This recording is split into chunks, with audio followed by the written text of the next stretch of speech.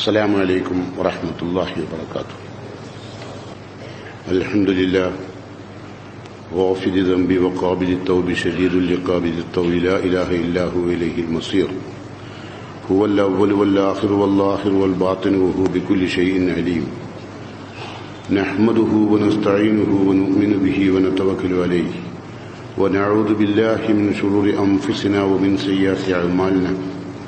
من يهده الله فلا مضل له ومن يضلل فلا هادي له. أشهد أن لا إله إلا الله وحده لا شريك له وأشهد أن محمدا عبده ورسوله.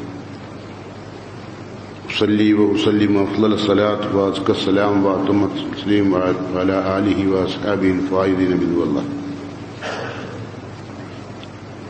يا أيها الذين آمنوا اتقوا الله حق تقاته ولا تموتن إلا وأنتم مسلمون. أما بعد فإن خير الحديث كتاب الله وخير الهدي هدي محمد صلى الله عليه وسلم وشر الأمور محدثاتها وكل محدثة بدعة وكل بدعة ضلالة. قال الله تعالى في قرآنه المجيد: أعوذ بالله السميع العليم من الشيطان الرجيم. إن الذين قالوا ربنا الله ثم استقاموا تتنزل عليهم الملائكة ألا تخافوا ولا تحزنوا وأبشروا بالجنة التي كنتم توعدون. نحن أولياؤكم في الحياة الدنيا وفي الآخرة ولكم فيها ما تشتهي أنفسكم ولكم فيها ما تدعون نزلا من غفور رحيم. സ്നേഹം നിറഞ്ഞ സത്യവിശ്വാസിനികളെ, അള്ളാഹുവിന്റെ തൃപ്തിയും പൊരുത്തവും അനുഗ്രഹവും നേടിയെടുക്കാൻ കഴിയും വിധം രഹസ്യ പരസ്യ ജീവിതം സംശുദ്ധമാക്കുവാനും പരിശുദ്ധമാക്കുവാനും ശ്രദ്ധിക്കുകയും പരിശ്രമിക്കുകയും ചെയ്യണമെന്ന് എന്നോടും നിങ്ങളോടും വസിയത്ത് ചെയ്യുന്നു, ഉപദേശിക്കുന്നു. വിശുദ്ധ ഖുർആനിൽ അല്ലാഹു സുബ്ഹാനഹു തആല നിരവധി നിയമങ്ങളും നിർദ്ദേശങ്ങളും ഉപദേശങ്ങളും താക്കീതുകളും വിലക്കുകളും വിലങ്ങുകളും എല്ലാം ഉള്ളൊരു ഗ്രന്ഥമാണ് ഖുർആൻ. ഖുർആനിനെ അനുസരിച്ച് ജീവിക്കുന്ന ഒരു സത്യവിശ്വാസിയെ പലപ്പോഴും ഒരുപാട് ശത്രുക്കൾ വലയും. ഖുർആൻ എപ്പോൾ നമ്മൾ മാറ്റിവെക്കുന്നുവോ അപ്പോൾ നമുക്ക് ശത്രുക്കൾ കുറയും. ഖുർആൻ അനുസരിച്ച് ജീവിക്കുന്ന ആളുകൾ ഖുർആൻ അനുസരിച്ച് ജീവിക്കാത്തൊരു സമൂഹത്തിന് മുമ്പിലാണ് നമ്മൾ ജീവിക്കുന്നത്. അതുകൊണ്ട് തന്നെ നമുക്ക് ഒരുപാട് ശത്രുക്കൾ ഉണ്ടാവും. ശത്രുക്കളുടെ എണ്ണം പ്രവാചകന്മാരെ പറ്റി അല്ലാഹ് പറഞ്ഞ ലികുല്ലി നബിയിൻ അദുവ്വം മിനൽ മുജ്രിമീൻ, അമ്പിയാക്കന്മാർക്ക് അല്ലാഹു സുബ്ഹാനഹു തആല ഒരുപാട് ശത്രുക്കളെ കൊടുത്തിട്ടുണ്ട്. നമുക്ക് ലോകം കണ്ട അഷ്റഫുൽ ഖൽഖ് റസൂലുള്ളാഹി സ്വല്ലല്ലാഹു അലൈഹി വസല്ലം പരിശോധിക്കാം. 40 വയസ്സ് വരെ ആ ലോകത്ത് മക്കയിലെ ഖുറൈശികളായ ഒരാൾ പോലും ഒരു കുറ്റം പോലും പറയാത്ത മഹാൻ വ്യക്തിത്വമായിരുന്നു മുഹമ്മദ് മുസ്തഫ സല്ലല്ലാഹു അലൈഹി വസല്ലം. അത് നമ്മൾ അറിയണം. എല്ലാവരും അല്ലമീൻ എന്നും സാദിഖ് സദൂഖ് അതൊക്കെ നമ്മൾ കുട്ടിക്കാലത്തെ പഠിച്ച് കേട്ട് ഒരുപാട് പ്രാവശ്യം പറഞ്ഞ് താഴ്പ്പിച്ചവരാണ്, അല്ലെ? കേട്ടും പറഞ്ഞും താഴ്പ്പിച്ചതാണ്. നബിയെ അല്ലമീൻ എന്നും സാദിഖ് സദൂഖ് എന്നും ഒക്കെ ആയിരുന്നു വിളിച്ചിരുന്നത്. 40 കൊല്ലം അവരുടെ കൂടെ ജീവിച്ചു. നുബുവത്ത് കിട്ടി, ഇസ്ലാമിക പ്രബോധനം ആരംഭിച്ചു. അപ്പോൾ അവർക്ക് കൊള്ളരുതാത്തവനായി, തമ്മാടിയായി, കള്ളനായി, ആഭിജാത്യക്കാരനായി പല നിലക്കും അവർ നബിയെ മോശമായി ചിത്രീകരിക്കാൻ തുടങ്ങി. ശ്രീലമ്പടനാണെന്ന് പോലും പറയാൻ തുടങ്ങി. അത്രമാത്രം. അതിനു മുമ്പ് മക്കയിലെ മുശ്രിക്കുകൾക്കിടയിൽ ഉണ്ടാകുന്ന ഏത് തർക്കത്തിനും നമുക്ക് മുഹമ്മദിനെ വിളിക്കാം എന്ന് പറഞ്ഞിരുന്ന അവര് മുഹമ്മദ് നബിയെ കൈയൊഴിയാൻ തുടങ്ങി. കാരണം എന്തായിരുന്നു?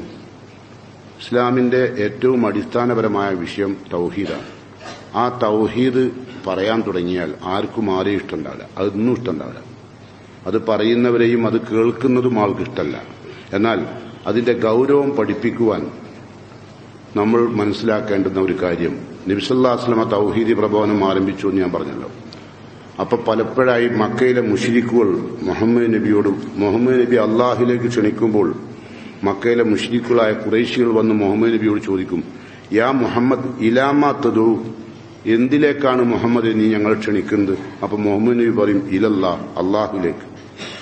അപ്പൊ അവര് പറയും സിഫ് ലനാ റബ്ബുക്ക്, നിന്റെ റബ്ബിനെ നമുക്കൊന്ന് വിശദീകരിച്ചുണ്ട്. ആരാണ്, എങ്ങനെയുള്ള ആളാണ്? ഇപ്പൊ ഇവിടെ റബ്ബ് പലതരം റബ്ബുള്ളതല്ലേ. സിഫ് ലനാ റബ്ബുക്ക, നിന്റെ റബ്ബിനെ ഞങ്ങൾക്കൊന്ന് വിശദീകരിച്ചുണ്ട്. ആരാണ്? സ്വർണം കൊണ്ടുണ്ടാക്കിയാണോ, വെള്ളി കൊണ്ടുണ്ടാക്കിയാണോ, അതോ ദഹബാണോ, ഫില്ലത്താണോ, നുഹാസാണോ, ചെമ്പാണോ, എന്തുകൊണ്ടുണ്ടാക്കിയതാണ്? എന്താണ് അള്ളാഹുവിന്റെ സൃഷ്ടിപ്പിന്റെ ബേസ്? നിങ്ങൾ ആലോചിച്ച് നോക്കി. ഇവിടെ നിന്ന് പല മതങ്ങളുണ്ട്. ആ മതങ്ങൾക്കിടയിലൊക്കെ നിങ്ങൾക്കറിയാം സ്വർണം കൊണ്ട് വരെ ഉണ്ടാക്കിയ പടച്ചവന്മാരുണ്ട് ഇല്ലേ? വെള്ളി ഉണ്ടാക്കിയിട്ടുണ്ട്, ചെമ്പുണ്ടാക്കിയിട്ടുണ്ട്, ചെമ്പ് പൂശിയതുണ്ട്, വെള്ളി പൂശിയതുണ്ട്, സ്വർണം പൂശിയതുണ്ട്. ഇതുപോലെ അള്ളാഹു എന്ന് പറയുന്നത് ആരാണെന്നൊന്ന് ഞങ്ങൾക്ക് വിശദീകരിച്ചു തരണം. അപ്പൊ അള്ളാഹു സുബ്ഹാനഹു വ തആല ആ സമൂഹത്തോട് പറഞ്ഞു കൊടുക്കാൻ, ആരാണ് അള്ളാഹ് എന്ന് വിശദീകരിച്ചു കൊടുക്കുവാൻ, ആരാണ് അള്ളാഹ് എന്ന് ജനങ്ങൾക്ക് പഠിപ്പിച്ചു കൊടുക്കുവാൻ വേണ്ടി വിശുദ്ധ ഖുർആനിൽ അള്ളാഹു അവതരിപ്പിച്ചൊരു സൂറയാണ് സൂറത്തുൽ ഇഖ്ലാസ്. ഞാനും നിങ്ങളൊക്കെ നിസ്കാരത്തില് വളരെ പെട്ടെന്ന് നിസ്കരിച്ചു പോകണമെങ്കിൽ നമ്മൾ ഓതിക്കൊണ്ടിരിക്കുന്ന ഒരു സൂറയാണ് സൂറത്തുൽ ഇഖ്ലാസ്. സൂറത്തുൽ ഇഖ്ലാസിന് ഇമാം ഖസാലി 20 പേരാ കൊടുത്തത്. 20 പേര് നാമകരണം കൊടുത്തിട്ടുണ്ട്. അത് നമുക്ക് എല്ലാ പേരുകളും വിശദീകരിക്കുകയല്ല എന്റെ ലക്ഷ്യം. പക്ഷേ 20 പേര് കൊടുത്തിട്ടുണ്ട്. ഒന്ന് സൂറത്തുൽ മഅരിഫ. മഅരിഫ എന്നെന്താ? അറബി ഭാഷയിൽ ഭാഷാപരമായി അറിയുന്ന ആളുകൾക്കറിയാം. അറഫ എന്നെന്താ? അറിഞ്ഞു. അള്ളാനെ പരിചയപ്പെടുത്താനുള്ള സൂറ സൂറത്തുൽ മഅരിഫ. സൂറത്തുൽ അസാസ്, അസാസ് എന്ന അടിത്തറ അല്ലെ? സൂറത്തുൽ അസാസ് പറയുമ്പോഴോ ഇസ്ലാമിന്റെ അടിത്തറ, അള്ളാഹു ദീൻ എന്നൊക്കെ പറഞ്ഞിട്ട് അടിത്തറയാണെന്ത്? സൂറത്തുൽ ഇഖ്ലാസ്. പക്ഷെ അത് നമ്മൾ ഇസ്ലാമിന്റെ അടിത്തറയൊക്കെ നമ്മൾ ഓതിപ്പോലെ എത്ര പെട്ടെന്നാ അല്ലെ? സ്കാറ്റിൽ അള്ളാഹു സമലമിൽ അങ്ങോട്ട് വിട്ടുക അല്ലെ? നമ്മൾ അള്ളാനെ പരിചയപ്പെടുന്നില്ല, നമ്മളിട്ട് പരിചയപ്പെടുന്നില്ല, നമ്മൾ ആരെയും പരിചയപ്പെടുന്നില്ല. അതുകൊണ്ട് ശ്രദ്ധിക്കുക. ഈ സൂറയുടെ പ്രാധാന്യം ഞാൻ നിങ്ങളെ ഈ പ്രാവശ്യം ഒന്ന് പഠിപ്പിച്ചു തരാം. അതുപോലെ ഈ സൂറക്ക് മറ്റൊരു പേരാണ് സൂറത്ത് തൗഹീദ്. ഏകനായ റബ്ബിനെ ശരിക്കങ്ങ് പഠിക്കണമെങ്കിൽ ഈ സൂറ പഠിക്കണം. ഇത് പഠിക്കുന്നവനെ മുസ്ലിം ആവുള്ളൂ. സൂറത്ത് സമദ്, അള്ളാന്റെ ഒരു വിശേഷണമുള്ള സൂറത്തന്നല്ലേ അള്ളാഹു സമദ്. എന്താ സമദ് പറഞ്ഞ അർത്ഥം? സമദ് എന്ന് പറഞ്ഞതിന്റെ അർത്ഥം എന്താ? അള്ളാഹു സമദാണ്. എന്താ അർത്ഥം? അള്ളാഹുവിനെ എല്ലാവർക്കും ആവശ്യമുണ്ട്, എന്നാൽ നമ്മളാരെയും ആർക്കും ആവശ്യമില്ല, അള്ളാഹ്ക്ക് ആവശ്യം. എന്നാൽ എല്ലാവർക്കും അള്ളാഹിനെ ആവശ്യമുണ്ട്. യഹ്താജു ഇലാ ഷൈ വലാ യഹ്താജു കുല്ല ഷൈ. യഹ്താജു കുല്ല ഷൈ, എല്ലാവർക്കും ആവശ്യമുണ്ട്. വലാ യഹ്താജു ഇലാ ഷൈ, ഒന്നിനെയും അള്ളാഹ്ക്ക് ആവശ്യമില്ല. അതാണ് ഇത് തഫ്സീർ. സമദ് എന്ന വാക്കിന്റെ അർത്ഥമാണ്. അപ്പൊ അള്ളാഹു സമദാണ്. സൂറത്തിന് പേരുണ്ട് സൂറത്ത് സമദ്. ഇനി സൂറത്തുൽ നജാത്ത്, വിജയത്തിന്റെ അധ്യായം. ഇങ്ങനെ സൂറത്തുൽ ഇഖ്ലാസിന് ഒരുപാട് പേരുകൾ തന്നെ അതിനുണ്ട്. അപ്പൊ അതുകൊണ്ട് എന്താണ് അതിന്റെ പ്രത്യേകത? അപ്പം മുഹമ്മദ് മുസ്തഫ സല്ലല്ലാഹു അലൈഹി വസല്ലം മക്കയിലെ മുശ്രിക്കുകൾക്ക് പരിചയപ്പെടുത്തിയ അള്ളാഹുവിനെ പരിചയപ്പെടുത്താൻ ഉപയോഗിച്ച സൂറ. അതുപോലെ നബി സല്ലല്ലാഹു അലൈഹി വസല്ലം മദീനത്ത് വന്നപ്പോൾ ജൂതന്മാർ ചോദിച്ചു, ആരാണ് മുഹമ്മദ് എന്റെ റബ്ബ്? സിഫ് ലനാ റബ്ബുക്ക്, എന്റെ റബ്ബിനെ നമുക്ക് പറഞ്ഞുകൊണ്ട. അപ്പോൾ അവർക്കും നബി ഓതി കൊടുത്തത് സൂറത്തുൽ ഇഖ്ലാസാണ്. ഈ അവിടെ തന്നെ മദീനത്തിൽ ഉണ്ടായിരുന്ന നസറാക്കളുണ്ടായിരുന്നു, ക്രിസ്ത്യാനികൾ. ഓരൊക്കെ ചോദിക്കുന്നുണ്ട്, ആരാണ് ഈ റബ്ബ്? എന്റെ റബ്ബാരാ?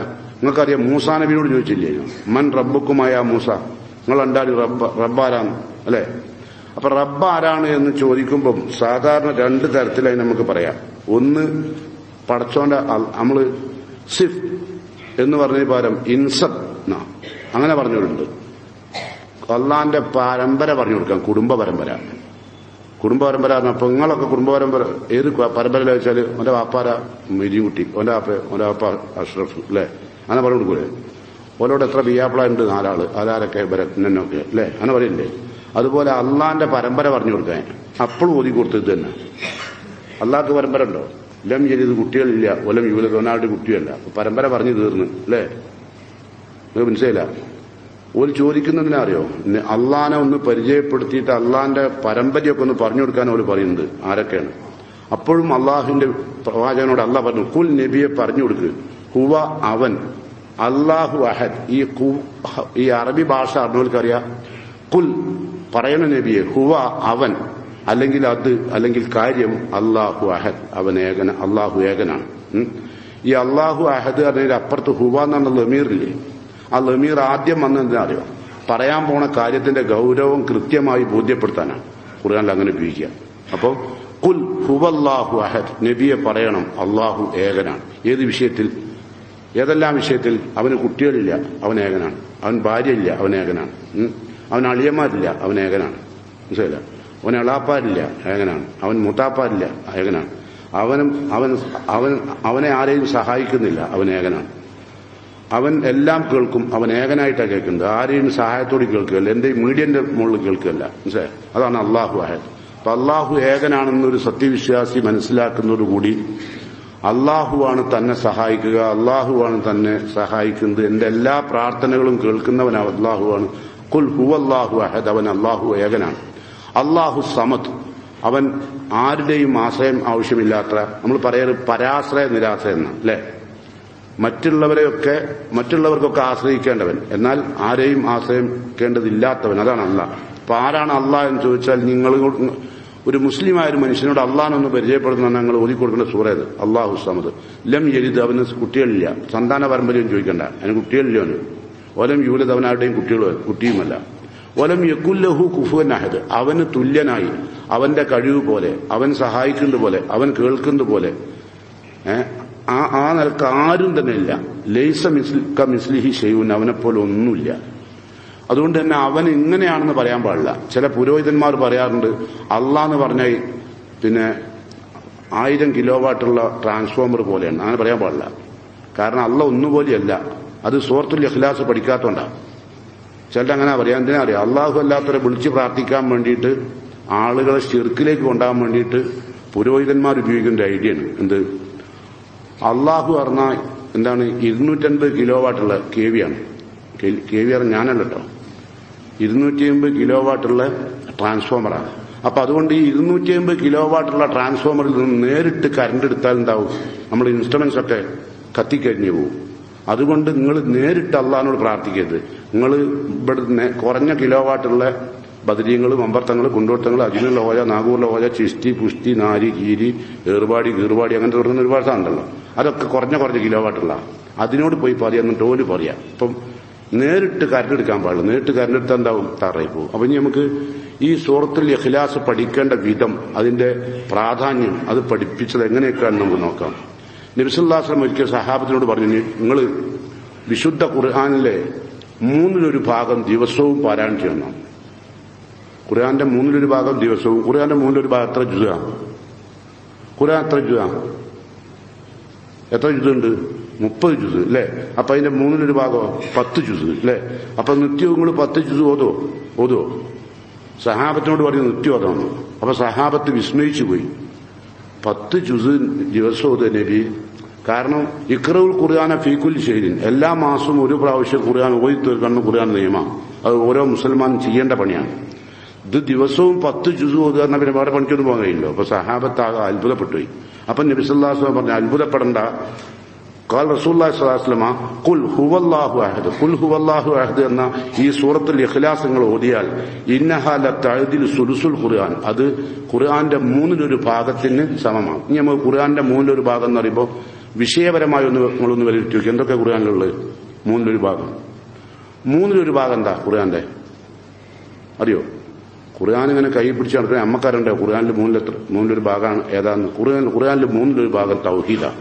ഏകനായ അള്ളാഹു അഹദ് പഠിപ്പിക്കുകയാണ് ഖുർആൻ.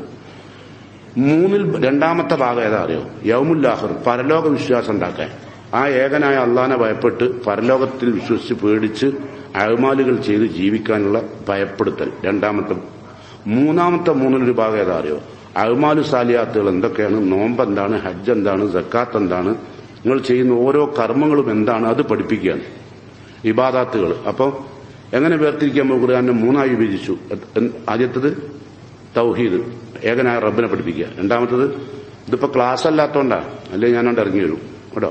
അപ്പം ആദ്യത്തെ 3 ഭാഗമായി വിഭജിച്ചു. അതിലൊന്ന് തൗഹീദ്, 2ാമത്തേത് യൗമുൽ ആഖിർ, 3ാമത്തത് ഇബാദാത്തുകൾ. അങ്ങനെ അപ്പം 3ആയി വിഭജിച്ചു.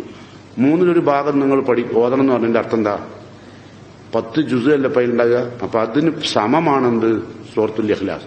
അത്ര കനത്തിലാണ് നമ്മൾ സൂറത്തുൽ ഇഖ്ലാസിനെ കാണാറുള്ളത്. ആണോ? നിസ്കരിക്കാൻ കൈയ്യട്ടിയാൽ നിങ്ങൾ ഒറ്റക്കാ നിസ്കരിക്കുന്നെങ്കിൽ ഖുൽ ഹുവല്ലാഹു അഹദ് ഓതാൻ എത്ര സെക്കൻഡ് വേണമെങ്കിൽ ഈ 3-1 അപ്പൊ യഥാർത്ഥത്തിൽ ഇതിന്റെ അർത്ഥവും ആഴവും മനസ്സിലാക്കി ഓതുകയാണെങ്കിൽ എത്ര സമയം വേണമല്ലേ? അപ്പം ഖുൽ ഹുവല്ലാഹു അഹദ് എന്ന സൂറത്ത് മാത്രം ഓതിയാൽ ഖുർആന്റെ 1/3 ഭാഗം ഓതിയതിന് സമാനം. അതുപോലെ തന്നെ നബി സല്ലല്ലാഹു അലൈഹി വസല്ലം പറഞ്ഞു, സൂറത്തുൽ ഇഖ്ലാസ് ഓതുന്നവർക്ക് ഒരു സന്തോഷ വാർത്ത കേട്ടോളൂ. ഇനി ഇത് ആത്മാർത്ഥമായിട്ട് ഓതിക്കൊള്ളട്ടോ. ഒരു സന്തോഷ വാർത്ത എന്താ? ഖാൽ റസൂലുള്ളാഹി സ്വല്ലല്ലാഹു അലൈഹി വസല്ലം പറഞ്ഞു, മൻ ഖറഅ ഖുൽ ഹുവല്ലാഹു അഹദ് ഹത്താ യഖ്തിമുഹ. സൂറത്തുൽ ഇഖ്ലാസ് നിങ്ങൾ പരിപൂർണമായി ഖുൽ ഹുവല്ലാഹു അഹദ് തൊട്ട് എത്ര ആയത്താ അതറിയോ? പുതിയാൽ ഒഴിഞ്ഞോക്കേണ്ടി അല്ലേ? 4 ആയത്താ. ചില പണ്ഡിതന്മാർ പറഞ്ഞ 5 ആയത്തുണ്ട്. അതെന്താ കാരണം അറിയോ? ഖുൽ ഹുവല്ലാഹു അഹദ് 1, പിന്നെ 2 അല്ലാഹു സമദ് 2, പിന്നെന്താ 3 ലം യലിദ് അത് 3, വലം യൂലദ് 4, വലം യകുൽ ലഹു കുഫുവൻ അഹദ് 5 ആയത്താ അല്ലേ? നേരെ മറിച്ച് 4 എന്ന് പറഞ്ഞു ലം യലിദ് വലം യൂലദ് എന്നുള്ളത് ഒറ്റ ആയത്തായിട്ടാണ് പരിഗണിച്ചത് ചില പണ്ഡിതന്മാർ. അപ്പൊ അതിൽ 4 ആയത്തുള്ളൂ എന്ന് പറഞ്ഞു. മനസ്സിലായി? ഏതായിരുന്നു 4 ആയത്തെ ആത്മാർത്ഥമായിട്ട് ഓതേണ്ടുള്ളത്. ഓതി എന്താ അറിയോ? അങ്ങനെ നിങ്ങൾ ആ ഖുൽ ഹുവല്ലാഹു അഹദ് എന്ന സൂറ സമ്പൂർണമായി നിങ്ങൾ 10 മർറാത്തിൻ 10 പ്രാവശ്യം രാത്രി കിടക്കാൻ നേരത്തെ ഓതിയാൽ ബനല്ലാഹു ലഹു ഖസ്റൻ ഫിൽ ജന്ന, അള്ളാഹുവിന്റെ സ്വർഗത്തോപ്പിൽ ഒരു കൊട്ടാരം അനക്ക് വേണ്ടി ഉണ്ടാക്കിയിട്ടുണ്ട്. മരിക്കുന്നത് വരെ ഓതിക്കോളി കേട്ടോ. 10 പ്രാവശ്യം. അതിന് വലിയ മുടക്കുണ്ടോ? അധ്വാനമില്ല ഉണ്ടോ? ഇല്ല. പക്ഷെ എന്തുണ്ട്? അള്ളാഹു അല്ലാത്ത ഒരുത്തന്നെയും വയ്യാൻ നടക്കാൻ പറ്റില്ല, ഓടി നേർച്ചാക്കാൻ പറ്റില്ല. ഒരു ബദരീങ്ങൾ ഭീമാപ്പള്ളിയിലും ഒരു ഏർവാടിയിലും ഒരു ഷിയം മക്കാമിലും ഒന്നും പോകാൻ പറ്റില്ല കേട്ടോ. സൂറത്തുൽ ഇഖ്ലാസ് ഓതുകയും ഈ മക്കാമുകയും തെണ്ടി അടക്കുകയും ചെയ്താൽ ശരിയാവില്ല കേട്ടോ.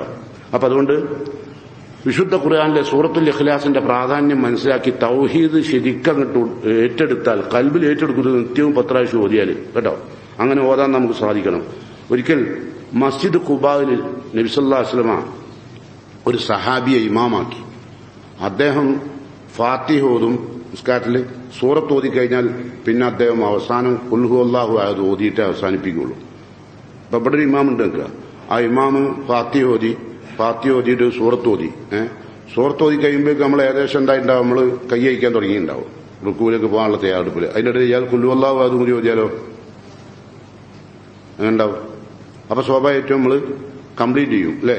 ഇയാൾ എന്ത് പണിയെടുക്കുന്നത്? നമുക്കെല്ലാം തന്നെ ഒരുപാട് തിരക്കുണ്ട്, പണിയുണ്ട്. ഇയാൾക്ക് വെറും ഇമാമുക്കല്ല പണി അല്ലേ എന്ന് പറഞ്ഞിട്ട് അയാൾ നേരെ കുതിര കയറും ഇല്ലേ? അങ്ങനെ ഈ കംപ്ലൈന്റുമായി ആരെടുത്താ വന്നു അറിയോ? മുഹമ്മദ് മുസ്തഫ സല്ലല്ലാഹു അലൈഹി വസല്ലമയുടെ അടുത്താ വന്ന്. നബി സല്ലല്ലാഹു അലൈഹി വസല്ലം അദ്ദേഹത്തെ വിളിച്ചു.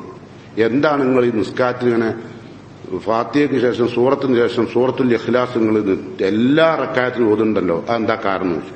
അപ്പൊ അദ്ദേഹം പറഞ്ഞു, ഞാൻ അള്ളാഹുവിന്റെ സിഫാത്തുകൾ ഇഷ്ടപ്പെടുന്നു. അള്ളാഹിന്റെ സിഫാത്താണല്ലോ അതിൽ മുഴുവനുള്ള 5 അല്ലെ? അള്ളാഹിനെ പരിചയപ്പെട്ടു, അത് ഞാൻ ഏറ്റവും ഇഷ്ടപ്പെടുന്നു നബി, അതുകൊണ്ടാണ് ഓതുന്നത്.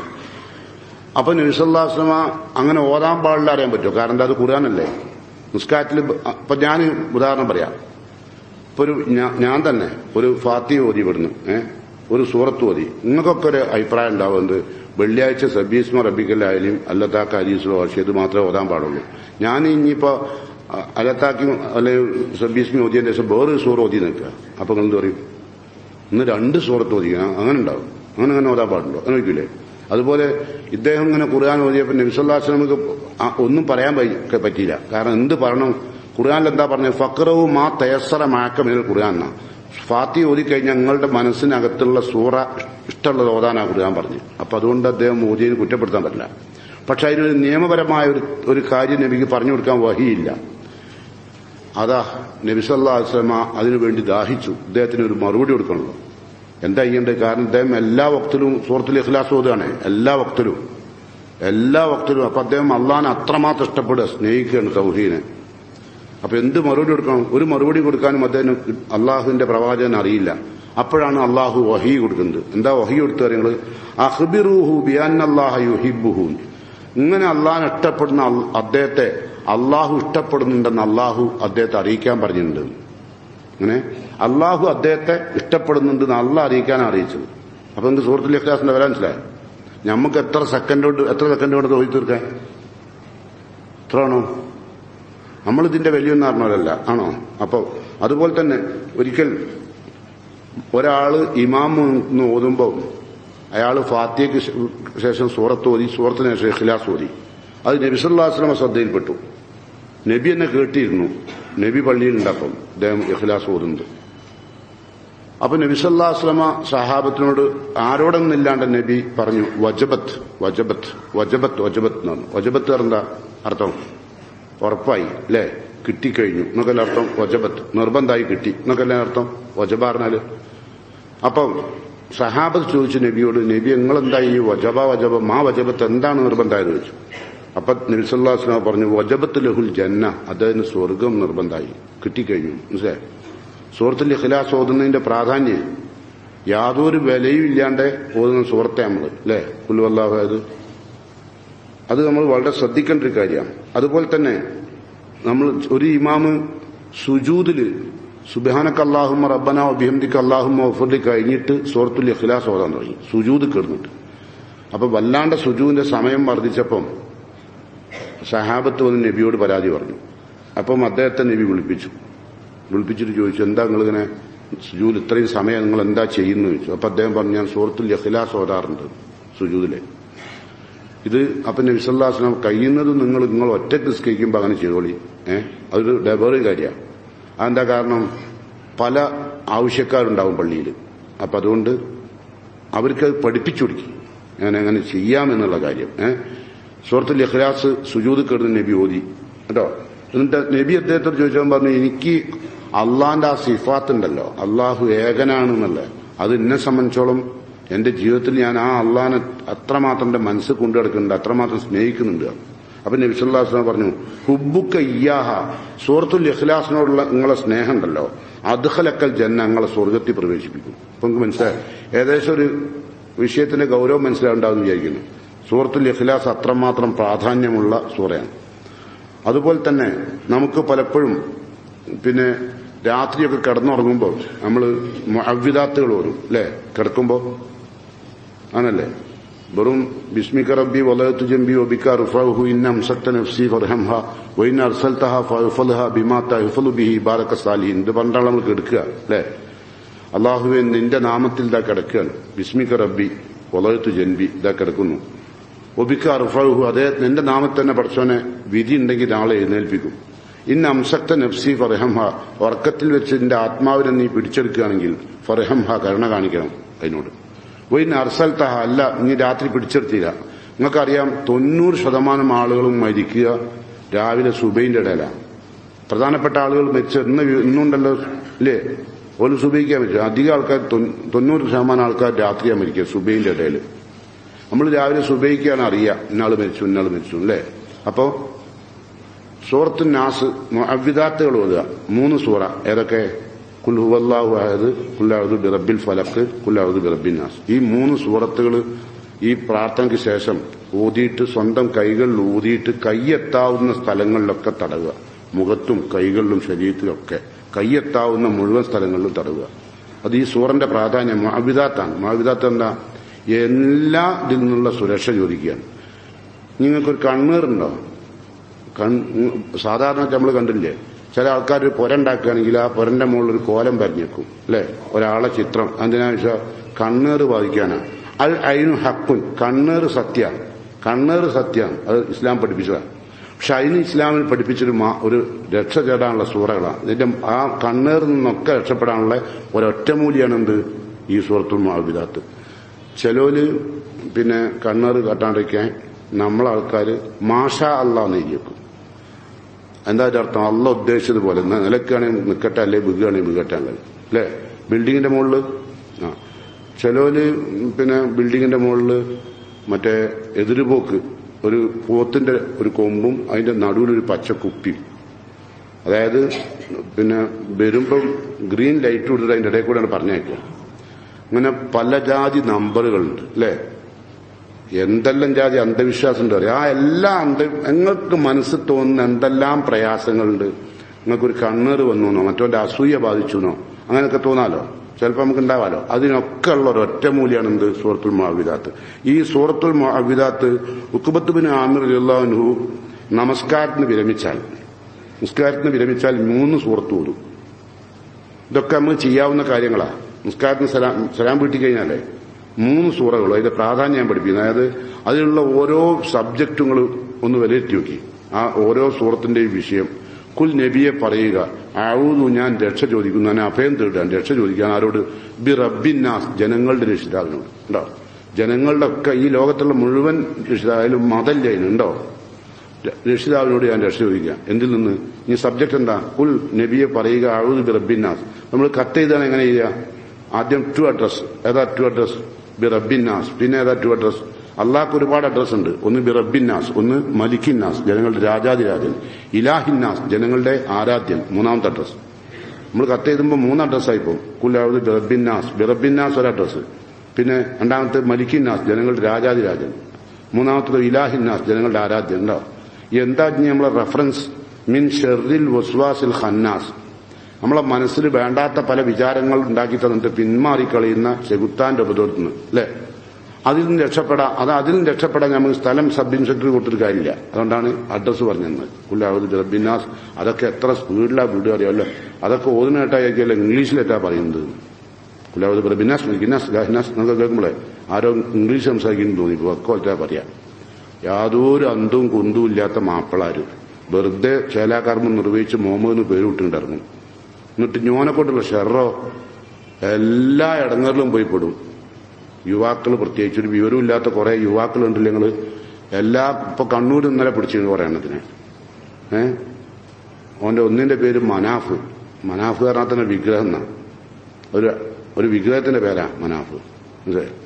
അതൊന്നുണ്ട്. പിന്നെ വേറൊന്നും കൊണ്ട് രണ്ടാളില്ലേ ഇന്നലെ പിടിച്ചതില് UAPA ചുമത്തിന്ന് പണി ഉണ്ടാക്കി കൊടുക്കുക. മര്യാദക്ക് പണിയെടുക്കണ പണിയെടുക്കാൻ സമ്മതിക്കാണ്ടക്കാനേ. എന്നിട്ട് സിറിയയിൽ പോവുക, അങ്ങോട്ട് കൊണ്ടുപോവുക, ഇവിടുന്ന് കൊണ്ടുപോവുക. എന്നിട്ട് അതിന്റെ ഇടയിൽ ലവ് ജിഹാദ്. പടച്ച തമ്പുരാനെ, ജിഹാദ് ലവ് എങ്ങാനും ചെയ്യുന്ന ജിഹാദായിരുന്നെങ്കിൽ നമ്മൾ അതിൽ വലിയ കൂലി. ജിഹാദ് പറഞ്ഞാൽ സ്വർഗം കിട്ടുന്ന പണിയാണല്ലോ. അത് ലവ് ചെയ്യലെങ്ങാനും സ്വർഗം കിട്ടുന്ന പണിയാണെങ്കിൽ മുസ്ലിങ്ങളുടെ സ്ഥിതി എന്തായിരിക്കും? എല്ലാരെ പുരയിലുണ്ടാവും 4 ഉറപ്പാ. കാരണം ഇത് ലവ് ചെയ്തോടെ കൊണ്ടുപോയിടും. ജിഹാദല്ലേ. എന്തെല്ലാം തെറ്റിദ്ധാരണകളാണ് ഈ യുവാക്കളുണ്ടായത്. വിവരമില്ലാത്ത കുറെ എണ്ണം എല്ലാം തെറ്റിദ്ധരിച്ചിട്ട് പോവുക. അതുപോലെ കുറെ എണ്ണം ജിന്നിലേക്ക് പോയി കുറെ യുവാക്കൾ. ഇപ്പം മുസ്ലിം സമൂഹത്തിൽ ഐക്യം ഉണ്ടാക്കിയപ്പം ആ ഐക്യം തകർക്കാൻ വേണ്ടി യുവാക്കൾ ഇറങ്ങാണ്. കാരണം ഓൾക്ക് വേറെ പണിയില്ല, ഓൾക്കൊന്നും അറിയില്ല. ഇസ്ലാം എന്താണെന്ന് അറിയില്ല. ഏത് മുസ്ലിം സമൂഹത്തിലെ ഐക്യം വരുമ്പം ആ ഐക്യത്തിൽ എന്താ ഉണ്ടാകുക? ഒരുപാട് പ്രയാസം ഐക്യപ്പെടുന്നതിൽ. അപ്പൊ ഇതൊക്കെ ചെയ്യുന്നതാരാ? യുവാക്കളാണ്. ഓരൊക്കെ ഷെറിൽ നിന്ന് ഇപ്പൊ നമുക്ക് എന്ത് വേണം? സൂറത്തുൽ മുആവിദാത്തിൽ നല്ല ഒരുപാട് സന്ദർഭം. അപ്പൊ ഓനെ കാണുമ്പോ അങ്ങനത്തെ രീതികളെ കാണുമ്പോൾ കുല്ലാവുത് റബ്ബിന്നാസ്, മലിക്കിന്നാസ്, ഇലാഹിന്നാസ്, മിൻ ഷർറിൽ വസ്വാസിൽ ഖന്നാസ് ഓതുക. ഖുൽ അല്ലാഹു അഹദ്. ഓൻ പോയിക്കോളും കേട്ടോ. അള്ളാഹു ഓനെ കാണുമ്പോ തന്നെ ഈ 3 സൂറത്ത് ഓതുക. ജിന്നാണെന്ന് പറയും. വെക്കിണ്ടുവാമോൻ എനിക്കൊന്ന് ഒന്ന് പറഞ്ഞു രണ്ടു കാര്യം. അടുത്തേക്ക് വിളിച്ചിട്ട് പറയും ഖുൽ അല്ലാഹു അഹദ് അല്ലാഹു സമദ് ലം യലിദ്. അപ്പം പോകില്ലേ? പിന്നെ ഇപ്പൊ സംഘടനാപരമായ ഐക്യം നടന്നത്, ആദർശപരമായ ഐക്യം നടന്നില്ല. സംഘടനാപരമായ ഐക്യമാണ് ആദർശപരമായ. അത് ജനങ്ങളെ പഠിപ്പിച്ചാൽ പോരാ. ആദർശം ഐക്യം ഉണ്ടാകട്ടല്ലേ. ഇത് ഒരുപാട് അനൈക്യം ഉണ്ടാക്കി സമൂഹത്തിൽ ഫിർഖത്ത് ഉണ്ടാക്കിയാൽ ഫിർഖത്ത് അദാബ്. അനൈക്യം ഉണ്ടാക്കൽ ശിക്ഷല്ലേ, അല്ലേ? അതേസല് ഐക്യം വളരെ വളരെ സന്തോഷമാണ്, അല്ലെ? വളരെ സന്തോഷം കിട്ടുന്ന ഒരു കാര്യമാണ് ഐക്യം. അപ്പോ ഇപ്പൊ നിങ്ങളിട്ടില്ലേ ഈ മുന്തിരിയൊക്കെ വിൽക്കുന്നിടത്ത് കൊലയിൽ നിൽക്കുന്ന മുന്തിരിക്ക് വലിയ വിലയാണ്. തൊഴിഞ്ഞു വീണാലോ വില കുറഞ്ഞു, അല്ലേ? അതുപോലെയാണ് ഐക്യത്തിൽ ഇങ്ങനെ കൊലയിൽ നിന്ന് നിൽക്കുമ്പോൾ ഭയങ്കരതാണ്, കാണാനും ഭംഗിയാണ്. ഐക്യം അത് റഹ്മത്താണ് നബിയോട്. പക്ഷെ അതിനെതിരിൽ കുറെ എണ്ണം വരും. ഇതങ്ങനെ ഐക്യപ്പെട്ടല്ല, ഇങ്ങനെ ഐക്യപ്പെട്ടല്ല. അത് പണ്ട് കാരണം എന്താ പറയുക? ഓലൊക്കെ ജയിത്താൻ കൂടിയിട്ട് കുത്തിരിക്കുക. ഓലൊക്കെ കാണുമ്പോൾ ഈ സൂറത്ത് മുആവിദാത്തിന് വലിയ പ്രാധാന്യമുണ്ട്. അപ്പൊ ഉഖ്ബത്ത് ബിൻ ആമിർ റളിയല്ലാഹു അൻഹു നിസ്കാര ശേഷം ഈ സൂറത്ത് മുആവിദാത്ത് ഓതാത്ത ഒരു സമയവും ഉണ്ടായില്ല. ആ സമയത്തൊക്കെ നബി സല്ലല്ലാഹു അലൈഹി വസല്ലം ഉഖ്ബത്ത് ബിൻ ആമിറിനോട് പറഞ്ഞിട്ടുണ്ട്, ഉഖ്ബത്തിന് സ്വർഗം അള്ളാഹു നിർബന്ധാക്കിയിട്ടുണ്ട്. അത്രമാത്രം പ്രാധാന്യമുള്ള ഒരു സൂറയാണ് ഈ സൂറത്തുൽ ഇഖ്ലാസ്. തൗഹീദ് നഷ്ടപ്പെടുക അള്ളാഹുവിന്റെ മാർഗത്തിൽ. ആ മാർഗത്തിൽ പണിയെടുത്താൽ തീർച്ചയായും നമുക്ക് അള്ളാഹുവിന്റെ സ്വർഗം കിട്ടും. അള്ളാഹിനെ പരിചയപ്പെടുത്താനുള്ള ഏറ്റവും നല്ല വഴി അതാണ്. അള്ളാഹുവിന് കുടുംബപരം പാരമ്പര്യമില്ല. അള്ളാഹ് സ്വർണം ഉണ്ടാക്കിയല്ല, അള്ളാഹ് വെള്ളി ഉണ്ടാക്കിയല്ല, അള്ളാഹു ചെമ്പുണ്ടാക്കിയല്ല. അള്ളാഹു ഏകനാണ്. അവൻ ആരെയും ആശ്രയമില്ലാത്തവനാണ്, എല്ലാവർക്കും ആശ്രയിക്കേണ്ടവനാണ്. അവനിവിടെ കുട്ടികളില്ല കേട്ടോ. ഇവിടെ ഒരു വിഭാഗം ആളുകൾ എന്താ, ഈസ ആരാണ്? ഇബ്നുള്ളാണ്. ഈസ ഇബ്നുള്ള. ഈസ അള്ളാന്റെ പുത്രനാണ്. അള്ളാഹ്ക്ക് മക്കളില്ല എന്നല്ല. ഇതൊക്കെ നിങ്ങൾ പഠിക്കണം. ഒരുപാട് കാര്യങ്ങൾ പഠിപ്പിച്ചു. വലം യൂലത്, അവന് ജനിച്ചിട്ടില്ല, സന്താനം ജനിച്ചില്ല, അവന് കുട്ടികളില്ല, അവനവിടെയും സന്താനവുമായി ജനിച്ചില്ല, അവന് വാപ്പല്ല കേട്ടോ. ഇതൊക്കെ നമ്മൾ ശരിക്ക് കൃത്യമായി പഠിക്കുകയും മനസ്സിലാക്കുകയും ചെയ്താൽ 10 പ്രാവശ്യം ഖുൽ ഹുവല്ലാഹു അഹദ് നമ്മൾ രാത്രി കിടക്കുമ്പോൾ ഓതിയാണ്ട് കിടന്നാൽ നിത്യവും ഇത് പതിവാക്കുകയും അപ്പം നമുക്ക് ഒരു തരത്തിലുള്ള ജിന്നും ശൈത്താനും ഒന്നും നമ്മളെ മേത്തേക്ക് പാഞ്ഞു തരില്ല. അള്ളാഹു ഏകനായ റബ്ബിന്റെ സംരക്ഷണം നമുക്ക് ഉണ്ടാവും കേട്ടോ. അങ്ങനെ ജീവിക്കുന്ന ആളുകൾക്കാണ് മരണസമയത്ത് അള്ളാഹുവിന്റെ മലക്കുകൾ വാനലോകത്തുനിന്ന് വന്നിറങ്ങി സ്വർഗം കൊണ്ട് സന്തോഷ വാർത്ത അറിയിച്ചു പോകാൻ സാധിക്കും. അതുകൊണ്ട് വിശുദ്ധ ഖുർആനിലെ സൂറത്തുൽ ഇഖ്ലാസ് എങ്കിലും കൃത്യമായി ജീവിതത്തിൽ പകർത്താനും പഠിക്കാനും ശ്രമിക്കുക. ഖുർആന്റെ 1/3 ഭാഗമാണെന്ന് പഠിക്കുക, മനസ്സിലാക്കുക. അതുപോലെ തന്നെ ഈ സൂറത്തിൽ ഇഖ്ലാസ് ഓതുന്നവർക്ക് സ്വർഗം കൊണ്ട് അള്ളാഹു റസൂൽ വാഗ്ദാനം ചെയ്തിട്ടുണ്ട് എന്നുള്ള കാര്യം ഓർക്കുക. അങ്ങനെ എല്ലാ കാര്യങ്ങളിലും അള്ളാഹുവിന്റെ ദീൻ എന്താണെന്ന് ശരിക്കും മനസ്സിലാക്കി ജനങ്ങൾക്ക് അള്ളാഹിനെ പരിചയപ്പെടുത്താൻ ഈ സൂറകൾ കൃത്യമായി പഠിച്ച് മനസ്സിലാക്കിയിട്ട് ജനങ്ങളിലേക്ക് ഇറങ്ങുക.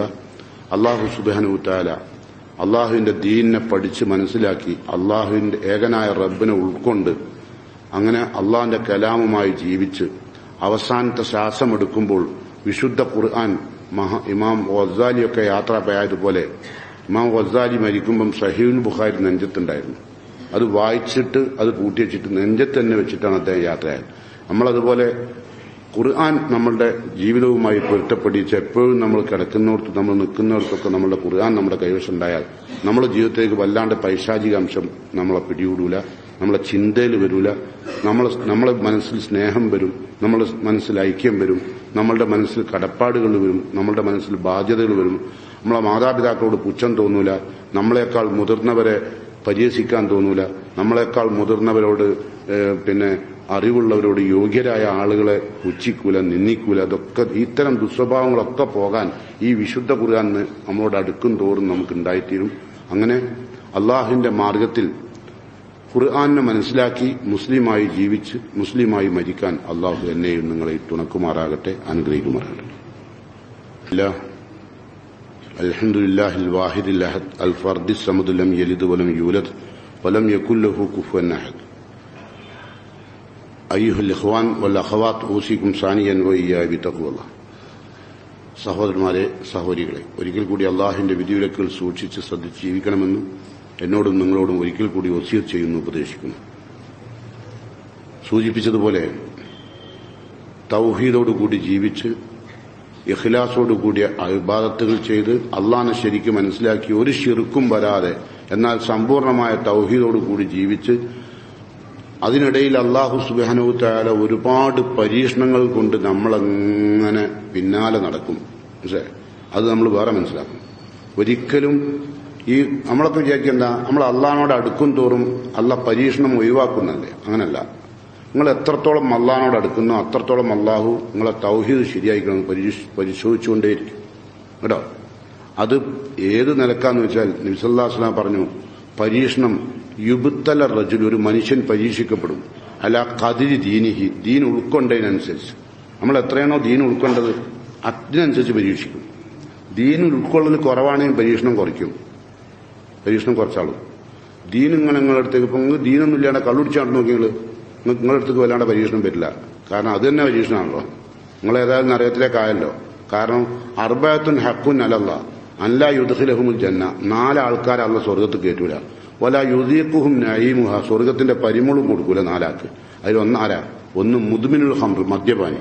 പിന്നെ ഓനെ വേറെ പരീക്ഷിക്കണ്ടല്ലോ. മദ്യപാനിയാണോ? ഒരു പ്രാവശ്യം മദ്യപിച്ചു നിൽക്കുക, ഓ മദ്യപാനിയാണോ? അല്ല. 2 പ്രാവശ്യം മദ്യപിച്ചു, ഓ മദ്യപാനിയാണോ? അല്ല. 3 പ്രാവശ്യം മദ്യപിച്ചു, ഓനും മദ്യപാനി. 4 പ്രാവശ്യം ഓനും അല്ല. പിന്നെ അവിടുന്ന് അങ്ങോട്ടാ മദ്യപാനി. മനസ്സിലല്ലോ. 1 പ്രാവശ്യം മദ്യപിച്ചാൽ പിന്നെ അവന്റെ ശിക്ഷ എന്താ? ഒരാളൊരു പ്രാവശ്യം കള്ളുടിച്ച് നിൽക്കുക. അപ്പൊ ചിലരൊക്കെ പ്ലെയിനിലൊക്കെ കയറിയാലേ ആരുണ്ടാവില്ല, പടച്ചോനും മാത്രമേ ഉണ്ടാവുള്ളൂ. പിന്നെ കള്ളുകുപ്പിയോ കൊണ്ടുപോയി കൊടുക്കും. അപ്പൊ ചിലര് എന്താ ചെയ്യേണ്ടത്? കുടിക്കണ്ടേ? കുടിക്കുകയാണെങ്കിൽ ഇപ്പൊ കുടിക്കുക, ഇപ്പൊ ആരും കാണൂല്ല. പിന്നെ അതുപോലെ 3-4 മണിക്കൂറുണ്ട്, ഇറങ്ങുമ്പോഴേക്കും ഇങ്ങനെ മണമൊക്കെ പോകും. ബാപ്പാണ് അവിടെ നമ്മളെ വിളിക്കാൻ വരിക. അപ്പോഴേക്കും അവിടെ പോയിട്ടുണ്ടാവും മണമൊക്കെ. അപ്പൊ കുടിച്ചാൽ അപ്പം മനസ്സിലാക്കുക, ലം തുഖ്ബൽ ലഹു സലാത്തൻ 40 യൗമ. ഒരാൾ 1 പ്രാവശ്യം കുടിച്ചാൽ 40 ദിവസത്തെ തന്റെ നിസ്കാരം അല്ല സ്വീകരിക്കൂല. പിന്നെ എന്ത് സ്വീകരിക്കാൻ കഴിയില്ല. 40 ദിവസത്തെ നിസ്കാരം പോകാന്ന ചില്ലറ കളിയാ. അപ്പൊ ചെല്ലിയാക്കി അതേ പോവുള്ളൂ. അത് ശരി. ഞാൻ ഇവിടെ 40 കൊല്ലം നിസ്കരിക്കാത്തവനാണ്. ഇനിയിപ്പോ 40 ദിവസത്തെ നിസ്കാരം എന്താ? ഇങ്ങനത്തെ കുറെ കളുടിയന്മാരൊക്കെ പുരയുണ്ടെങ്കിലോ ആ പുരയുള്ളവരൊക്കെ നബി സല്ലല്ലാഹു അലൈഹി വസല്ലം പറഞ്ഞ അത്തരം ആൾക്കാരൊക്കെ അഖ്രിജുവും പുരയെന്ന് പുറത്താക്കണം. ആ ശൈത്താന്മാരൊന്നും ആ ശൈത്താന്മാരുള്ളൊന്നും താമസിച്ചാൽ നിങ്ങൾക്ക് ബർക്കത്തുണ്ടാവില്ല കേട്ടോ. അതൊക്കെ വേറെ വിഷയം. രണ്ടാമത് വീണ്ടും കുടിച്ചാൽ അപ്പോഴും 40, പിന്നെയും കുടിച്ചാൽ പിന്നെയും 40, വീണ്ടും കുടിച്ചാൽ പിന്നെയും 40. അപ്പം 4 പ്രാവശ്യം കഴിഞ്ഞാലോ പിന്നെ മുതുമിൽ ഹംറ, പിന്നെ മദ്യപാനിയ, പിന്നെ സ്വർഗ്ഗമില്ല. ഇപ്പൊ വിഷയം മനസ്സിലായി, ഹുക്കും അതാണ്. അപ്പൊ ഒരാൾ അതാണ്, 4 ആൾക്ക് സ്വർഗ്ഗമില്ല. അതിൽ 1 2 കൊല്ലവും ഈ മദ്യമൊക്കെ അകത്ത് ചെല്ലുമ്പോൾ വീട്ടിൽ ചെല്ലുമ്പോൾ എന്തുണ്ടാവും? ഉമ്മാനും ബാപ്പാനും അടിക്കാനും കുത്താനും ചീത്താറിയാനൊക്കെ തോന്നും അല്ലേ? ഇവിടെ മദ്യപിക്കാത്തവർ എന്നെ കുത്താൻ നടക്കുന്നു. പിന്നെ മദ്യപിച്ചവരുടെ കഥ പറയാനുണ്ടോ അല്ലേ? ഹുക്കൂക്കുൽ വാലിദൈൻ, മാതാപിതാക്കളെ പീഡിപ്പിക്കുക, സങ്കടപ്പെടുത്തുക, ഓലെ വേദനിപ്പിക്കുക, ഓൾക്ക് മനസ്സിന് സങ്കടം ഉണ്ടാകുന്ന ഒരു വാക്ക് ഉപയോഗിച്ചാൽ എനിക്ക് സ്വർഗം ഉണ്ടാവില്ല. ഇത് ആർക്കും അറിയോ? വലിയ നിസ്കരിക്കാൻ അങ്ങനെ കൊണ്ടുപോകണതാണ്. വലിയ തൊപ്പിയും തലയെക്കെട്ടൊക്കെ വെച്ചിട്ട് ഇങ്ങനെ നടക്കുന്നതാണ്. മന്നി ബാപ്പ നബി സല്ലല്ലാഹു അലൈഹി വസല്ലമയോട് ഒരാൾ ചോദിച്ചു, നബി എനിക്ക് ഹജ്ജിന് പോകണം, ഞാൻ പോട്ടെ വെച്ചു. നബിന്റെ തിരിച്ചുള്ള ചോദ്യം, എനിക്ക് വീട്ടിൽ വയസ്സായ മാതാപിതാക്കളുണ്ടോ? ഉണ്ട്. എന്നാ പോണ്ടായിരുന്നു ഹജ്ജിന് പോണ്ടാന്ന്. അപ്പൊ നബി എന്ത് പറഞ്ഞു? എന്റെ ഹജ്ജിനേക്കാൾ കൂലിയാണ്. ഉറപ്പല്ലേ? ഉമ്മനി ബാപ്പൻ നോക്കിയാൽ. കാരണം വയസ്സായ ഉമ്മനി ബാപ്പൻ നോക്കുക ചില്ലറ കൂലിയുള്ള കാര്യമല്ല. അത് കഴിയൂല ആളുകൾക്ക്. നിങ്ങൾ വിചാരിക്കുക അതിനൊക്കെ വേഗം കഴിയൂല. കാരണം എന്താ അറിയോ? നോക്കുന്ന പോലെ ഉമ്മയും ബാപ്പയും കുറ്റം പറയും. അത് നോക്കിയിട്ട് നിങ്ങൾ നോക്കി നിങ്ങളെ ഉമ്മനി ബാപ്പയും. നോക്കാത്ത മക്കളെ പറ്റി ഞങ്ങളോട് പറയാം. ഉമ്മനെ തിരിഞ്ഞു നോക്കാത്ത മക്കളെ പറ്റി നിങ്ങളെ ബാപ്പയും നിങ്ങളോട്, ഓൻ ഇവിടെ ഉള്ള സമയത്ത് എനിക്ക് നല്ല സുഖമില്ല. എന്റെ അർത്ഥം എന്താ? നമ്മളുണ്ടായാലും സുഖമില്ല എന്നല്ലേ? അതുപോലെ നമ്മളെ പെണ്ണുങ്ങളോട് പറയും, നോക്കുന്ന പെണ്ണുങ്ങളോടാ പറയാ, പെങ്ങന്മാരോടോ മോളോടോ നോക്കുന്ന മരുക്കളോടാ പറയാ, മറ്റോളുണ്ടെങ്കിൽ നേരത്തെ എനിക്ക് കഞ്ഞി കുടിക്കുക. എന്റെ അർത്ഥം എന്താ? ഇവളുണ്ടാകാനോട് കുടിച്ചില്ലാന്ന്. ഇനി ഒന്നും നോക്കാതെ ചില മക്കൾ വരും, ഉമ്മ കഞ്ഞി കുടിച്ചോന്ന് ചോദിച്ചിട്ട്. ഒരു നോക്കണമല്ല, അവിടെ കഞ്ഞി കൊടുക്കണമല്ല. ഓരോട് പറയാ, എങ്ങനെയാണ് മോളെ ഞാൻ ഇവിടെ കെടുക്കുന്ന അറിയോ? ഞാൻ അങ്ങനെ കെടുക്കുക എന്നുള്ളൂ. ഈ വരുവോ നോക്കി കെടുക്കുക ഞാൻ. പിന്നെ അങ്ങനെ തച്ചുവെല്ലാം തോന്നൂലേ? അജാതി വർത്താൻ കേട്ടാല്. അതാണ് ഇവിടെ അള്ളാന്റെ റസൂൽ ഇടപെടുന്നത്, ഇസ്ലാം ഇടപെടുന്നത്. എന്തൊരു വർത്താനല്ല. ഞാനൊക്കെ ആദ്യം ചെറുപ്പത്തിൽ പഠിക്കുമെന്ന് തോന്നലുണ്ടേത്. ഉമ്മനും ബാപ്പണെന്ന് അള്ളെന്തിനാ വസിയത്ത് ചെയ്യുന്ന നോക്കണമെന്ന്. പിന്നെ മനസ്സിലായത് ഇത് വസിയത്ത് ചെയ്യേണ്ട കാര്യമാണ് അള്ളാന്ന് അല്ലേ? കാരണം വയസ്സാവും തോറും നോക്കുന്ന പോലെ കുറ്റപ്പെടുത്തുക. നമ്മളൊക്കെ അപ്പം വേഗം ദേഷ്യം പിടിക്കും ഇല്ലേ? നിങ്ങൾ പെമ്മക്കൊക്കെ എന്താവുന്നത്? ഞാൻ ഇങ്ങനൊക്കെ നോക്കിയിട്ട് പകലും ഉമ്മനെ കുളിപ്പിച്ച് ഞാൻ പുതിയ കുപ്പായൊക്കെ മാറ്റിച്ച് കഞ്ഞിയൊക്കെ കൊടുത്ത് കെടുത്തിയിട്ടുള്ളൂ. അപ്പോഴേക്ക് നോക്കാത്ത മോള് വന്നപ്പം ഉമ്മ പറഞ്ഞു, ഞാൻ കഞ്ഞി കുടിച്ചിട്ടില്ല, ഞാൻ കുളിച്ചിട്ട് ഇപ്പൊ ഒരാഴ്ചയായി. അങ്ങനെയൊക്കെ പറയാം അല്ലേ? അതുകൊണ്ട് അങ്ങനൊക്കെ പറഞ്ഞ ഉമ്മനെ മാനസികമായി പീഡിപ്പിച്ചാൽ, അങ്ങനൊക്കെ പറഞ്ഞ വാപ്പാനെ പീഡിപ്പിച്ചാൽ സ്വർഗം ഉണ്ടാവില്ല. ഇപ്പൊ കാര്യം മനസ്സിലായോ? രണ്ടാമത്തെ ആളാരാ? നിങ്ങൾക്ക് 4 കേൾക്കണമെന്നുണ്ടോ? കേറ്റാത്തോലെയാണ് കേൾക്കേണ്ടത്, കേട്ടിനോലെ അറിയണ്ടത്. എല്ലാവർക്കും കേട്ടിനോലെ പറയുമ്പോഴാണ് ഭയങ്കര. നിങ്ങൾ കേറ്റാത്തോലെ പറയുമ്പോഴാണ് നിങ്ങളെ മുഖമൊക്കെ സന്തോഷം കൊണ്ട് ഇങ്ങനെ, അത് ശരി ഓനെ കേട്ടില്ലല്ലേ, അതിലിപ്പം നമ്മളെ മോളെ വിയ്യാപ്പളുടെ കാര്യം തീരുമാനമായി, എളാപ്പന്റെ കാര്യം തീരുമാനമായി. അതിലെന്തോ സന്തോഷം കൊണ്ടുപോയിട്ടുണ്ട് നിങ്ങള്. അതുകൊണ്ടാ പറഞ്ഞ് നിങ്ങളെ മുഖങ്ങളുണ്ട്. അപ്പം 1 മാതാപിതാക്കൾ ദ്രോഹിക്കുക, 2 മദ്യപാനി, പിന്നെ അഖിലു മാൽ യത്തീം, അനാഥകളുടെ മുതലടിച്ചിരിക്കുക. അനാഥകളെ മുതലടിച്ചിരിക്കുക മനസ്സിലായോ? മരിക്കുമ്പോ മക്കളൊക്കെ മേജറല്ല, മൈനർ കുട്ടികളെ സ്വത്ത് മുതിർന്നവരെ ഏറ്റെടുത്ത് നോക്കല്ലേ? കണ്ടില്ലേ?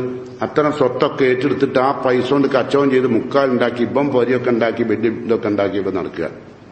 ഐറ്റിങ്ങളെ സ്വത്തുണ്ട്. അപ്പൊ അഖിലു മാൽ യത്തീമായി കിട്ടൂലട്ടോ, സ്വർഗം കിട്ടൂല. അപ്പൊ നിങ്ങൾ വിചാരിക്കുന്ന അപ്പൊ ഇനി നിസ്കരിക്കണ്ട, അത് കൂടി നിർത്തിക്കാളാം, ഏതായാലും മറ്റതിലേക്ക് കിട്ടാണ്ടായിരിക്കുന്നു. അതൊക്കെ നിങ്ങൾക്ക് മാപ്പ് വയ്ക്കാം, അതൊക്കെ അള്ളാഹ്ക്ക് സ്വീകരിക്കാണ്ട് അള്ളാന്റെ തീരുമാനമാണ്. പക്ഷെ അള്ള കേട്ടൂല എന്ന് പറഞ്ഞാൽ അവര് അഖിലു മാലിയെത്തിയും. അപ്പൊ അഖിലു റിബ, പലിശ മുതൽ തിന്നോല് കേട്ടൂല. ഈ പലിശ മുതലായിട്ട് ബന്ധപ്പെടാത്ത ആരാപ്പെടുള്ളത് ഉണ്ടോ? കച്ചവടക്കാരൊക്കെ ചോദിക്കാതാണ്. അതെങ്ങനെ അപ്പൊ ഈ GST കൂടി ഉള്ളതാണ് അല്ലേ? ഓനെന്തായാലും നമ്മളെ നാണയത്തിലേക്ക് അല്ലാണ്ട് ഓൻ ഇപ്പോൾ സുഹൃത്തിലേക്ക് കൊണ്ടുപോകാൻ ഉറപ്പല്ലേ? ഓൻ എന്തെങ്കിലും ആക്കിയിട്ട് നമ്മളെ പലിശയുമായി ഇടപെടുത്തിയിട്ട് നമ്മളെ ഇവിടുന്ന് മരിക്കാൻ നരകത്തിലേക്ക് കൊണ്ടാനുള്ള പണിയിലാണല്ലോ ഉണ്ടാകുക. അപ്പൊ GSTയോ QSTയോ എന്തെങ്കിലുമൊക്കെ ആക്കിയിട്ട് കൊണ്ടുവരും. എന്തായിരുന്നാലും പലിശയുമായി ബന്ധപ്പെടുന്നത് സുഹൃത്ത് കിടക്കാൻ കഴിയില്ല. ഇതൊന്നും ഇല്ലാണ്ട് തൗഹീദോട് കൂടി ജീവിച്ച് ഒരുപാട് പരീക്ഷണങ്ങൾ, അതൊക്കെ GST ഒക്കെ വലിയ പരീക്ഷണമാണ്. മുസ്ലിങ്ങളെ സംബന്ധിച്ചോളം പരീക്ഷണമാണ്. കാരണം മുസ്ലിങ്ങൾക്ക് പല ഇടപാടുണ്ട്. എന്തൊക്കെ? നമുക്ക് അള്ളാന്റെ ടാക്സ് കൊടുക്കണം. നമുക്കിപ്പോ നമ്മുടെ അടുത്തൊരു 25,000 ഉറുപ്പ്യ ഉണ്ടെങ്കിൽ നമ്മളെ കാത്ത് കൊടുക്കണ്ടേ? 2,500 ഉറുപ്പ്യ കാത്ത് കൊടുക്കണ്ടേ? പിന്നെ ടാക്സ്, GST ഒക്കെ പിന്നെയും കൊടുക്കണ്ടേ? ഇതൊക്കെ കച്ചവടം ചെയ്ത് കൊടുക്കണ്ടേ? അപ്പൊ നമുക്ക് എന്താ ഉണ്ടായോ? ഒന്നും ഉണ്ടാവില്ല. അപ്പൊ പിന്നെ മുസ്ലിങ്ങൾ കച്ചവടത്തിന് ഒഴിവാണ്ടി വരും. ഇതൊക്കെ പരീക്ഷണ രംഗങ്ങളാണ്. ഇതൊക്കെ കഴിഞ്ഞു. അതിനിടയിൽ ഒരുപാട് ക്യാൻസർ, മറ്റവനക്ക് കിഡ്നി ഫെയിലിയർ, ഇവനക്ക് പിത്താശയത്തിൽ മറ്റത്, അങ്ങനെ ഒരുപാട് രോഗങ്ങൾ വന്ന് വീടൊക്കെ വിറ്റ് അത് പൈസയൊക്കെ തീർന്ന എല്ലാ പണിയും കഴിഞ്ഞു. എന്നിട്ടും അള്ളാനെ പിടുത്തം വിട്ടില്ല. ചിലർ ഇവിടെയൊക്കെ പിടുത്തം വിട്ടു കിട്ടോ. ചിലർ പറയും എന്റെ ഈ പൊരേ കിടന്നിട്ടാണ് കിഡ്നിക്ക് ഇത് വരുന്നതെന്നാ. കിഡ്നി ഫെയിലാവണേ കാരണം ആ പൊരേ കിടന്നിട്ടാണ്. അതും വിശ്വസിക്കും. ചില തങ്ങന്മാർ പറഞ്ഞു കൊടുക്കും എന്റെ മുകളിലെ റൂമില്ലേ അത് പൊളിച്ചാള് എന്നാ കിഡ്നിന്റെ പ്രശ്നം തീരും. അതെ, അതത് പൊളിക്കും. അതാ ചിലർ വീട് കൂട്ടിയെടുക്കും, അങ്ങോട്ടൊക്കെ ബാത്റൂമൊക്കെ. അപ്പൊ അതിലേതെങ്കിലും ഒരാൾ വരും, ഈ ബാത്റൂം ഇവിടെ ഉണ്ടാ എന്റെ മൂത്തവൻ മരിക്കും, അതിന് സാധ്യത ഉണ്ട്. ബാത്റൂം എന്റെ മോന്റെ അള്ളാന്റെ കഥവുമായിട്ട് എന്താ ബന്ധം? ഒരു വിവരവും ഇല്ലാണ്ട് അത് പൊളിച്ചിട്ടാളും. ചിലവർക്ക് പേടിയാവും ചെയ്യും. അല്ലേ? ഇതാണ് ഇഖ്ലാസ്, സൂറത്തുൽ ഇഖ്ലാസിന്റെ പ്രാധാന്യം. ആ നിലയ്ക്ക് ഈ ഈമാനും തഖ്വയും ഖൗഫും ഖദറും അള്ളാന്റെ ഖദർ ഖലാദിനെ പറ്റിയൊക്കെ പഠിച്ച് മനസ്സിലാക്കി ജീവിച്ച് പരീക്ഷണത്തിലൊക്കെ പിടിച്ചു നിന്ന് ഒരു പ്രയാസവും അള്ളാന്റെ നേരെ കാണിക്കാതെ എന്തെല്ലാം നഷ്ടപ്പെട്ടാലും എന്തെല്ലാം ജീവിതത്തിൽ ഭൗതികമായി നഷ്ടപ്പെട്ടാലും അള്ളാനെ ഒരു നേരം പോലും വെറുത്ത് പറയാതെ. ചിലർ അങ്ങനെ പറഞ്ഞാളും എന്തിനാണ് പഠിച്ചവന് ഇന്നെങ്ങനെ പരീക്ഷിക്കും ചോദിക്കാൻ പാടുണ്ടോ? അത് അള്ളാന്റെ തീരുമാനമാണ്. അങ്ങനെ ചോദിക്കാൻ പാടില്ല കേട്ടോ. അങ്ങനെ എല്ലാ പരീക്ഷണത്തിലും പിടിച്ചു നിന്നാൽ അള്ളാഹ് പറയാം ഇന്നല്ലദീന ഖാലു റബ്ബുനല്ലാ, ഞങ്ങളുടെ രക്ഷിതാവ് അള്ളാണെന്ന് പ്രഖ്യാപിച്ചു, സുമ്മസ്തഖാമു പിടിച്ചു നിന്നു. അള്ള തന്നെ പറയാം, പിടിച്ചിക്കാൻ കഴിയില്ല. ഇത്തരം സന്ദർഭങ്ങളൊക്കെ പരീക്ഷണങ്ങൾ വരുമ്പോൾ പിടിച്ചു നിന്നു. ഇസ്തഖാമു തതനസ്സലു അലൈഹിമുൽ മലായികത്ത്, അവർ മരിക്കുമ്പോൾ അള്ളാഹു മലക്കിനിറക്കും ആകാശത്ത്. എന്ത് പറയാൻ? അല്ലാ തഖാഫു, ഇഞ്ഞി പേടിക്കണ്ട, വലാ തഹ്സനു, ഇഞ്ഞി ദുഃഖിക്കണ്ട എന്ന് പറയാം. പോണ ലോകത്ത് പേടിക്കേണ്ട, ഇവിടെ വിട്ടേച്ച് പോകുന്ന പ്രശ്നങ്ങളിൽ ഭയവും വേണ്ട. എന്നാലോ വഅബ്ശിറൂ ജന്നത്തിലെത്തി കുൻതും തുഅദൂൻ, അള്ളാഹു നിങ്ങൾക്ക് വേണ്ടി വാഗ്ദാനം ചെയ്യപ്പെട്ട സ്വർഗത്തെക്കുറിച്ച് സന്തോഷ വാർത്ത അറിഞ്ഞിട്ട് നമ്മളെ കൂടെ വന്നോളി. റൂഹിനെ ഒരു കൊണ്ടുപോവുക. എന്നിട്ട് ഒരു പറയും അതിന് കാരണം നഹ്നു ഔലിയാവുക്കും ഫിൽ ഹയാത്തി ദുനിയ വഫിൽ ആഖിറ, ഞങ്ങളായിരുന്നു നിങ്ങളുടെ ഇഹത്തിലും പരത്തിലും നിങ്ങളെ കൂട്ടുകാരായിട്ട്. നിങ്ങൾ ശൈത്താനെ കൂട്ടുകാരായി സ്വീകരിച്ചില്ല നമ്മളെ മലക്കുകളെ. നഹ്നു ഔലിയാവുക്കും ഫിൽ ഹയാത്തി ദുനിയ വഫിൽ ആഖിറ, അതുകൊണ്ട് വലക്കും ഫീഹാ മാ തഷ്തഹി അൻഫുസുഹും, അതുകൊണ്ട് നിങ്ങൾ സ്വർഗത്തിൽ നിങ്ങളെ മനസ്സ് എന്തൊക്കെ ആഗ്രഹിക്കുന്നു അതൊക്കെ കിട്ടും. വലക്കും ഫീഹാ മാ തദ്ദൗ, നിങ്ങൾ എന്താവശ്യപ്പെട്ടാലും അതും കിട്ടും. ഇതൊക്കെ നുസുലം മിൻ ഗഫൂർ റഹീം, കാരുണ്യകനും പൊറുക്കുന്നവനുമായ റബ്ബിന്റെ വിരുന്ന് സൽക്കാരമാണ്. ആ വിരുന്ന് സൽക്കാരത്തിലേക്ക് കൊണ്ടുപോകാനാണ് നമ്മളെ റൂഹിനെ കൊണ്ടുപോകുന്നത്. ആ വിധം ഭൂമിയിൽ നിന്ന് അള്ളാഹുവിന്റെ വിരുന്ന് സൽക്കാരത്തിലേക്ക് ഭൂമിയിൽ നിന്ന് വിട പറഞ്ഞു പോകാൻ അള്ളാഹു എന്നെയും നിങ്ങളെയും അനുഗ്രഹിക്കുമാറാകട്ടെ. തൗഹീദിൽ ഒരു അണു അളവ് പോലും വ്യതിചലിക്കാതെ ഉറച്ചു നിന്നുകൊണ്ട് അവസാനത്തെ കലാമു ലാ ഇലാഹ ഇല്ലല്ലാഹ് എന്ന് പ്രഖ്യാപിച്ചുകൊണ്ട് യാത്ര പോകാൻ അള്ളാഹു എന്നെയും നിങ്ങളെയും തുണക്കുമാറാകട്ടെ. വന്നുപോയ അപാകതകൾ അർഹമുറാഹിമിനായ തമ്പുരാൻ എനിക്കും നിങ്ങൾക്കും പുറത്തും മാപ്പാക്കി തരുമാറാകട്ടെ. നമ്മുടെ ജീവിതത്തിൽ വന്നുപോയ എല്ലാ തെറ്റുകളും കുറ്റങ്ങളും ചെറുതും വലുതുമായ എല്ലാം അർഹമുറാഹിമിനായ തമ്പുരാൻ അവന്റെ മഹത്തായ മഹലായ ഫഅലുകൊണ്ട് നമുക്കെല്ലാം പുറത്തും മാപ്പായി തരുമാറാകട്ടെ. ജീവിതത്തിലുണ്ടാകുന്ന നിരവധി പരീക്ഷണങ്ങളിൽ താങ്ങാനും സഹിക്കാനുമുള്ള കരുത്തും ഈമാനും അള്ളാഹു എനിക്കും നിങ്ങൾക്കും നൽകുമാറാകട്ടെ. തവക്കുലോടുകൂടി ജീവിച്ച് അള്ളാഹിൽ ഭാരമേൽപ്പിച്ച് ജീവിച്ച് പ്രശ്നങ്ങളെ പരിഹാരം തേടാൻ അള്ളാഹിനോട് മാത്രം അഭയം തേടിക്കൊണ്ട് ജീവിക്കുന്ന യഥാർത്ഥ മുവഹിദുകളിൽ ജീവിച്ച് മരിക്കാൻ അള്ളാഹു എന്നെയും നിങ്ങളെയും തുണക്കുമാറാകട്ടെ. കീറി മുറിക്കുന്ന രോഗങ്ങളിൽ നിന്ന് അള്ളാഹു എന്നെയും നിങ്ങളെയും കാത്തുരക്ഷിക്കുമാറാകട്ടെ. ആശുപത്രികളിലും വീടുകളിലും ഒക്കെ ഒരുപാട് രോഗങ്ങൾ അനുഭവിച്ച് വേദനയും കഷ്ടങ്ങളും അനുഭവിച്ച് യാതന അനുഭവിച്ച് ജീവിക്കുന്ന ആളുകൾക്ക് അള്ളാഹു ശാന്തിയും സമാധാനവും നൽകുമാറാകട്ടെ. നമ്മുടെ എല്ലാം നിത്യജീവിതത്തിലെ നമ്മുടെ ഓരോ പ്രവർത്തനങ്ങളിലും അള്ളാഹു ബർക്കത്ത് നൽകിയവൻ നമ്മെ അനുഗ്രഹിക്കുമാറാകട്ടെ. നമ്മുടെ കൂടെ ജീവിക്കുന്ന നമ്മുടെ വന്ധ്യരായ നമ്മുടെ മാതാപിതാക്കൾക്കും നമ്മുടെ പ്രായമുള്ള കുടുംബാംഗങ്ങൾക്കും അള്ളാഹു ശാന്തിയും സമാധാനവും സന്തോഷവും നൽകുമാറാകട്ടെ. അല്ലാഹുമ്മ ഗ്ഫിർ ലിൽ മുഅ്മിനീന വൽ മുഅ്മിനാത്ത് അൽ മുസ്ലിമീന വൽ മുസ്ലിമാത്ത് അൽ അഹ്യാഇ മിൻഹും വൽ അംവാത്ത് إنك مجيب الدعوات يا قاضي الحاجات. اللهم أجرنا من النار، اللهم أجرنا من النار، اللهم أجرنا من النار. ربنا آتنا في الدنيا حسنة وفي الآخرة حسنة وقنا عذاب النار.